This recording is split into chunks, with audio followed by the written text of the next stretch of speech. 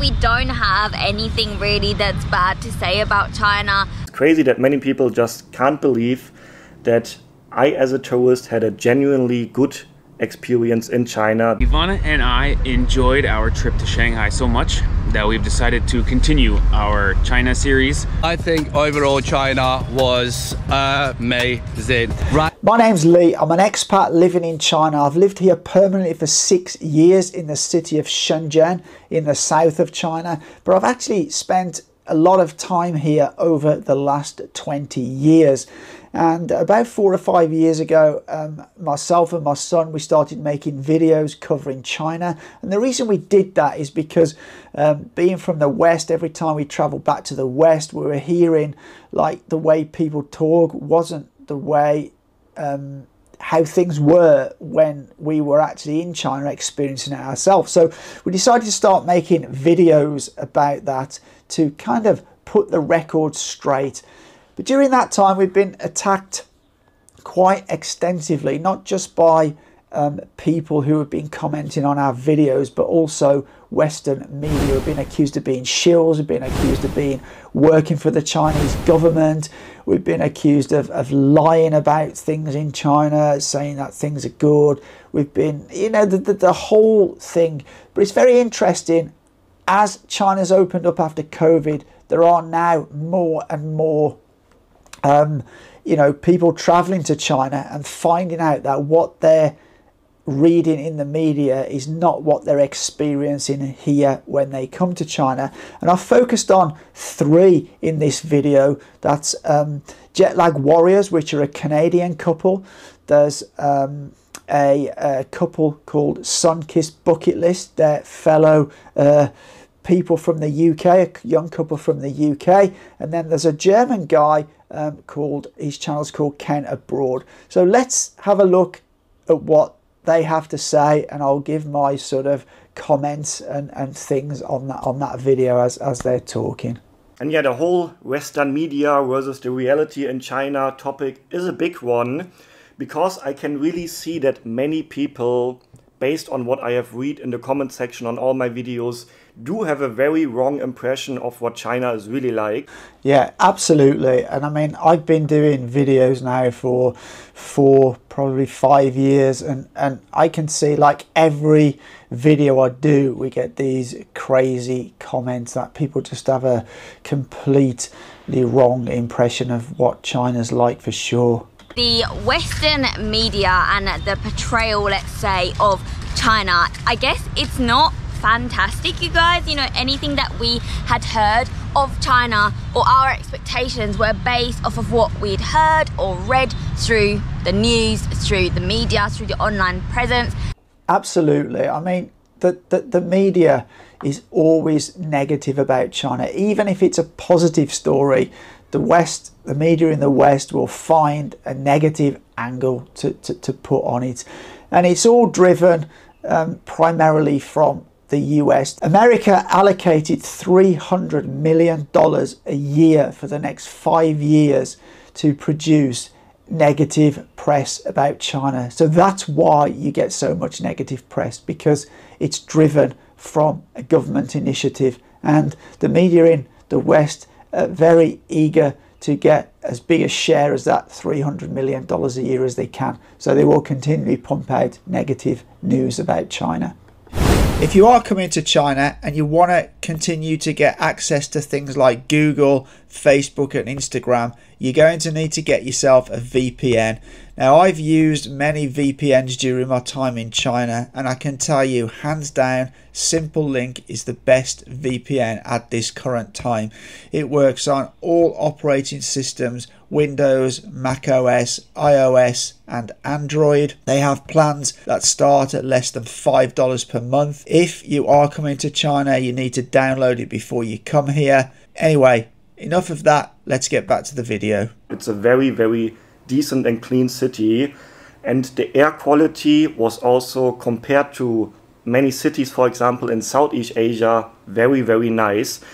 Yeah, I mean, again, I can concur with that. I live in Shenzhen and the air quality is very good in Shenzhen. Now, if you look at the major cause of pollution in cities, is generally vehicles, and there's a lot of electric vehicles. Certainly in Shenzhen, You know, all the taxis are electric, all the buses are electric, all the motorbikes are electric, and I would say a good 40% of the cars now on the roads are electric. EV is taking off incredibly fast here in China, and that all, you know, goes towards making cleaner cities. And I've been to Beijing. You know, Beijing, before they had the Olympics there, was a lot more polluted than it is nowadays. China have done a massive job in the last 10 to 15 years of dealing with air pollution. They have a huge amount of green energy in solar and wind, and this is all contributing to a better air quality and environment overall. And yeah, I think I talked about the air quality earlier already. So yeah, the air quality was actually really nice. Like, of course, not as nice as being somewhere in the countryside. You can feel it's still a city. But yeah, once again, if I compare it to like Bangkok or Ho Chi Minh City, Manila, places like that, the air quality was actually really nice for such a big city. Well, I actually have a personal experience of Bangkok, and I actually suffer with asthma, and I do struggle a bit when I'm in Bangkok because there is a lot of pollution there. There's a lot of diesel and petrol vehicles on the roads there. The traffic is crazy chaos, so there's a lot of pollution being kicked out in the city of Bangkok for sure. We have to say, a city of 25 million people, we were so impressed with just how clean it was. Yeah, I mean, Chinese cities are very, very clean. It's not just big cities. You can go to second, third, fourth tier cities. They're just as clean. I've travelled fairly extensively over China, and you can see even a lot of smaller rural villages are very, very clean. There's a massive army of people around China, generally more senior people who are employed to keep the place clean. And actually, my son, when he was here, he made a video about the street cleaners here in Shenzhen, and you want to go check that out because if you do, it's a great video. We've even had some comments. People were impressed that Chinese people were allowed to celebrate Christmas in public. Is Christmas banned, or China has banned Christmas? And from what we saw in the time we were there in Shanghai, in the city centre, Christmas was very much on.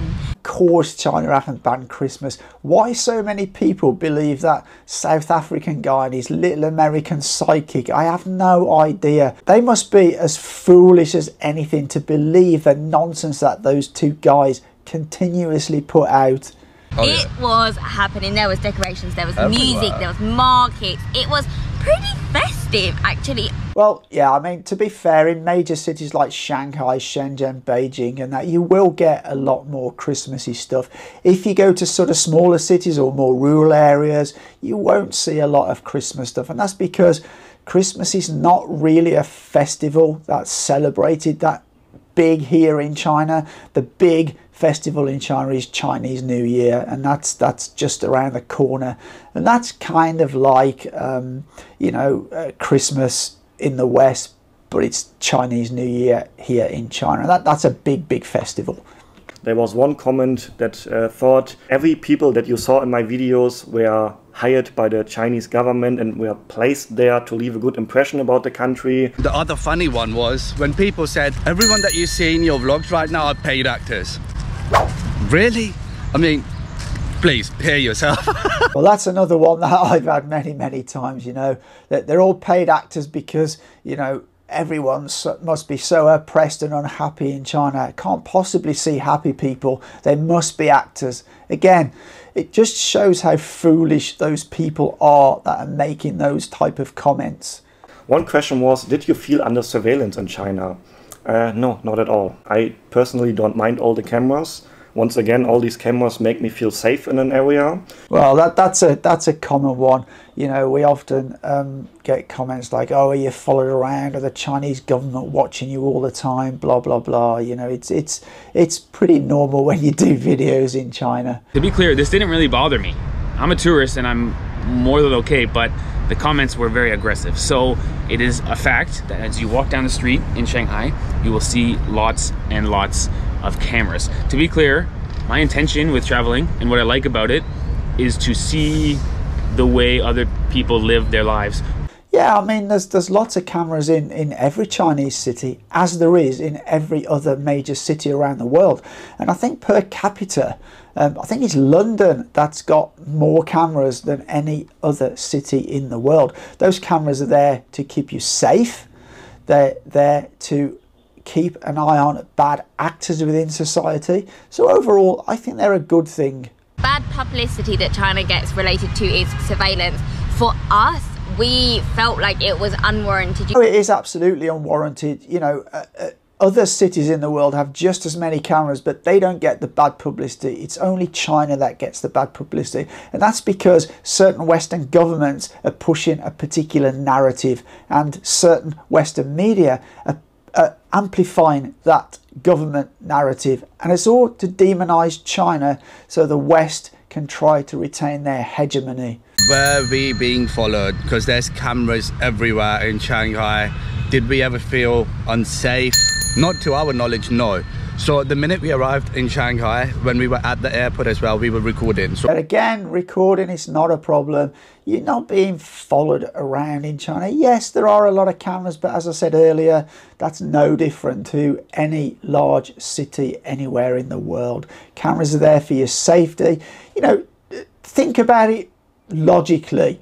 How many people are in Chinese cities? Do you really think the government has the resource or the desire to follow everybody around? Now, I'm sure those cameras are used to keep an eye on bad actors within society, somebody who's up to something that they shouldn't be, or like that. But I can tell you, when I first came to China, there was a lot of petty crime, shoplifting, pickpocketing, bag snatching. That has all disappeared. You don't see any of it anymore.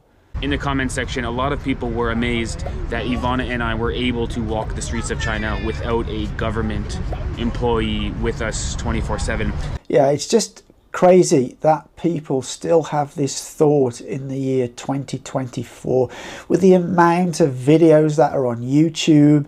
You know, just the amount of people that have got cameras that are sharing stuff from China on their camera phones, and people still think that if you come to China you'll be followed by government officials.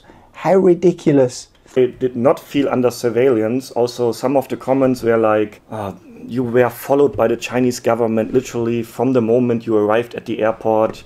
There were people following you everywhere. Ridiculous comments like this. Yeah, I mean, I can't believe in 2024 people still think like that, but that just shows you the power of the media in the West, you know. Also very safe. I felt very safe in Shanghai. Yeah, I mean, Shanghai is a really, really safe city, as are all the cities around China. I feel way safer in cities in China than I do pretty much anywhere else in the world, and that includes my home country of the UK. I've been, you know, when I was younger, you know, 18, 20 years ago, I'd be going to nightclubs in Shanghai, leaving at, you know, 2 a.m, walking back to my apartment. Not a worry at all about being attacked or robbed or anything like that. And yeah, there's also one thing that I really want to mention. I got so many negative comments about China, and also many people were insulting me because I went to China. Again, that's par for the course. I've been doing videos, as I say, for 4 or 5 years, and you can guarantee at least 1 or 2 comments on every video I put out. I will get insulting comments. Now, I delete the worst ones. Where they're very, very insulting and personally insulting, I will delete them. But, you know, it's quite normal that I'm called a China shill, or that, you know, I've sold my soul to the Chinese government and all this kind of thing. And you get this for just making videos about China. It used to bother me. It used to bother me quite a lot. But it doesn't bother me anymore. I just feel sorry for the people who write those kind of comments, really. Crazy question. I got a lot of crazy, ridiculous comments as well, and these comments really show what many people think about China. Yeah, I mean, I've been doing videos in China for about 4 years, and I can guarantee there'll be a number of crazy comments on every video I do. We walked down the streets with our cameras. We filmed the buildings and the tourist attractions. There were lots of people in the footage that we captured. We even went underground into the metro, filming the whole time, showing the security and the trains and everything. We even filmed some of the police officers because they're all around the city, and we were commenting that it's very safe. We walked right in the front door of restaurants, cameras rolling, ate some food, had a beer. This was another thing in our comments where people were like, you need to be very careful where you're recording, you're not allowed to film everywhere. Yeah, I mean, there's absolutely no problem with filming in China. If you're in a sensitive area, then maybe if you're like near a military base or something like that, then of course you're going to have an issue, but that's no different to anywhere else. It doesn't just apply to China and not other countries, it applies everywhere. You go and try and film in a military base in the USA or the UK, you ain't going to be allowed to, you know, simply you're not going to be allowed to in China either. I was able to film videos everywhere. You saw me even filming at the airport. Not once have I been told in China to stop filming or something like that. Yeah, I mean, in all my time here, I've only ever been asked to stop filming once or twice, and that's by overzealous security guards. If you're on private property, like shopping centres are private property, and they may not want you filming in there. But often that's been when I've got a very big professional camera. If you film on your phone or with a very small camera, it's never an issue. And actually, it's very different in China. People will actually go out of their way to get in the frame. Often I've been filming and people are behind me waving into the camera, or if you point the camera at them, they will be very amenable. They'll want to be in the film. They'll come up and talk to you when they see you filming, asking what you're doing. They'll want to say hello on camera. And that's completely different to in the West. You know, I'm not comfortable filming when I'm in the UK at all, but I'm very comfortable filming in China. Many people accused me in the comments of being paid by the Chinese government. There were comments like, oh, I'm so disappointed, Ken, you sold your soul to the Chinese government. I'm very disappointed, I'm going to unsubscribe your channel. Many comments like this, and that really showed me how negative many people, all these comments were from Western people, as far as I can judge by their names. Yeah, I mean, that's normally the case. I find most of those people making those kind of comments are from the Western world, and increasingly Indians. I get a lot of negative comments from people with Indian names, because I think India are a little bit sort of maybe jealous that China has advanced so much, and they're still somewhat behind China. You guys, we are still waiting for our check in the post. Wink, They wink. have No. no reason to pay us whatsoever, because we're not the only people going there. Tourism has opened up in China, right? So many people heading there.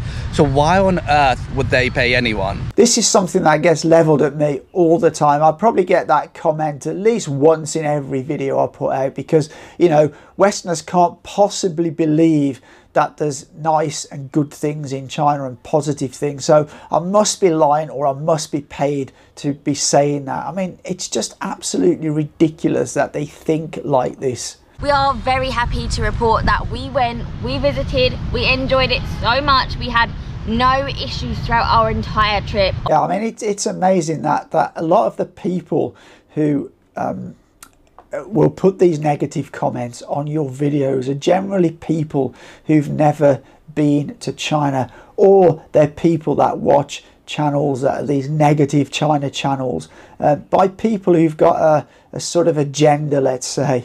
Overall, I would say our experience of China has been an eye-opener. From what we've heard from people, from what we've seen in news, from what our friends and family back home were saying as well, because everyone was a bit apprehensive based on the opinions they formed from what they've seen in the media. Our experience was so different to what we heard about the country, and it is so beautiful, from the friendly locals to the amazing food to a very free society. It is indeed a very free society. You know, people have the same goals and aspirations as any other people around the world, you know, want to better their lives, want better jobs, want nicer houses, want nicer cars, want to go out and enjoy themselves, want to do sport and recreation, want to go shopping. And it's no different to anywhere else in the world.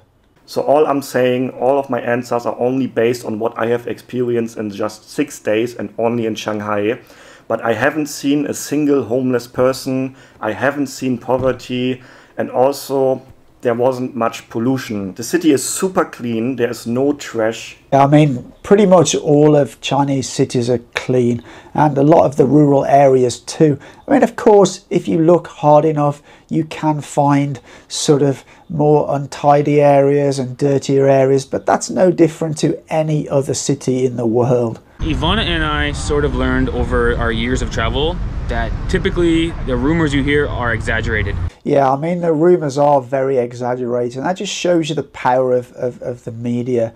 And it's nice to see people like these guys now coming to China and actually seeing what it's really, really like. Something that I've been saying for many, many years in my videos, and I always get pushback because, you know, because of COVID, not many people being able to travel here.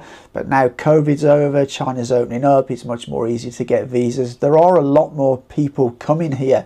And I hope that's going to be a positive thing, that more and more people will actually start pushing back against this Western media narrative. Crazy that many people just can't believe that I, as a tourist, had a genuinely good experience in China. It is crazy. I mean, you know, I've lived here for sort of 6 years permanently, and still, after all that time, people, and watching hundreds of videos, people still can't believe I live a very nice, comfortable life here in China. And I think the bottom line is, if you stick within the law and you stick to the rules, then you'll have no problem here. If you start breaking the law and breaking the rules, then of course you will have a problem here.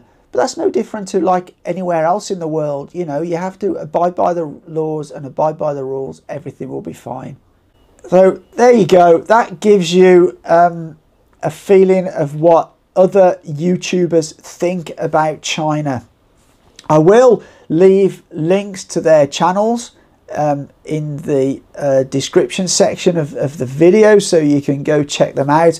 I really encourage you to watch some of their videos on China, because a lot of their videos are very similar to the videos I produced when I first arrived here. How shocked I was at how you know, China really is. And it's good that more and more people are coming. It's much easier to get a visa now. It's not even that difficult to get a regular tourist visa, but if you don't want to do that, you can get the on arrival the 144-hour transit visa. That is limited to certain cities and provinces.